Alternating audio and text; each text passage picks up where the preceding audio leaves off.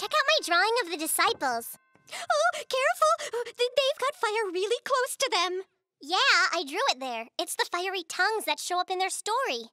That's pretty good, Adeline. But check this out. House tornado! An emotional response for my artwork. Just what I was hoping to inspire. Thank you, Clarabella. Clara, it's all right. These are the things that happened in the Pentecost story when the Holy Spirit showed up. What did you do for your picture? I drew the disciples a couple of days after all the scary stuff happened on Pentecost, and they've come to terms with being able to speak all languages. That's Matthias eating a sandwich.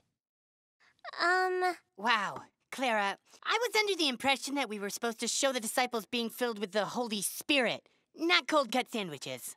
I did draw them filled with the Holy Spirit, and it's a grilled cheese sandwich. Then, where's the Holy Spirit? It's inside of them.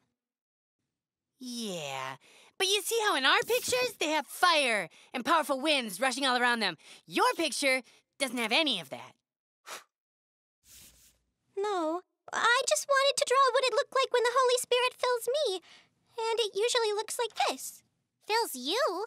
What do you mean, Clara? Yeah, you can't speak all languages or heal the sick like the disciples did, and I've never once seen you cast out an unclean spirit. No, I guess not. Oh, but when I was too scared to go on stage for the talent show last winter, I hid in the costume rack and wasn't going to come out until it was all over. But when I got pushed out on stage, people thought hiding was my special talent. And I just felt inside like, Clara, you can totally do this. And then I did. I have no memory of that. I remember. So you think that was the Holy Spirit, Clara? I think so. Pastor Donna says that the Holy Spirit inspires us, and I was pretty inspired. So it's kind of like the time I was sick with the gerbil flu. Monty made me a greeting card that had everyone saying how much they missed me. Ada, this is one of those cards where you can record your voice.